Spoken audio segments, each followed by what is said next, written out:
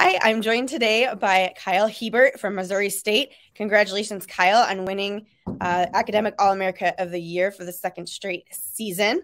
Tell me a little bit about what this award means to you.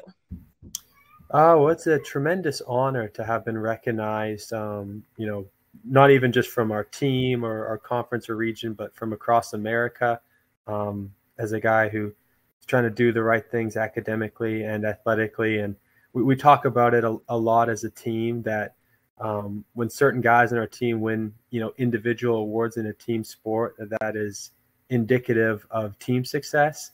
And I'm so proud of our team and all the work the guys have done, and I'm the one who ends up getting the recognition. So I want to make sure I pass that on to the other guys who have helped me get to this spot. Well, that is very humble, but you talked a little bit about academic success. Tell me why you think you're so successful in the classroom. Yeah, I mean, I've been fortunate to have, many great professors who have, with soccer, you're missing classes and you're making stuff up. And, I've become close friends with numerous people in my classes who have helped me with missed notes and whatnot. And then I think it just comes down to the work ethic, like how much work are you going to put in studying for your classes, studying for your tests? What are you willing to put in to get the grade that you want? I think that was a big thing for me. Do you have anybody that you want to credit with knowing that studies needed to come first? Oh, man. I definitely want to credit my parents for instilling that work ethic in me, regardless of whether it, was studies or soccer or whatnot, that whatever you're doing, do the best that you can do. And if that means foregoing the college social life to apply myself, I was, willing and able to do that. Well, that is awesome. So tell us a little your favorite memory from Missouri State. You've obviously been there for a little bit thanks to COVID. Yeah. You had an extra year of eligibility and got to play those extra games. But give me your favorite memory.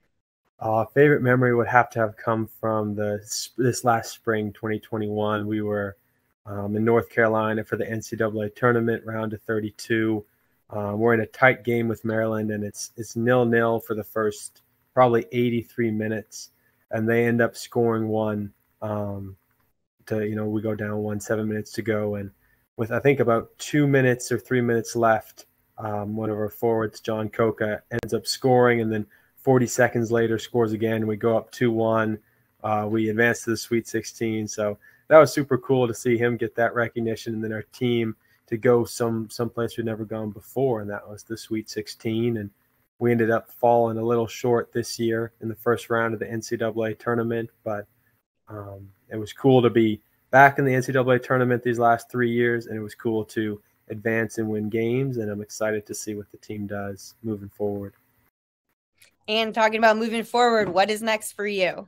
Yeah, what's next for me is, keep going day by day, trying to improve athletically on the field, and then, I'm looking for trials and opportunities with MLS teams, USL, CPL across North America to see if I can keep playing soccer. Well, awesome, Justin.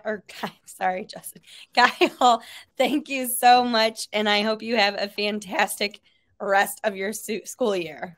Awesome. Thank you very much, Amanda.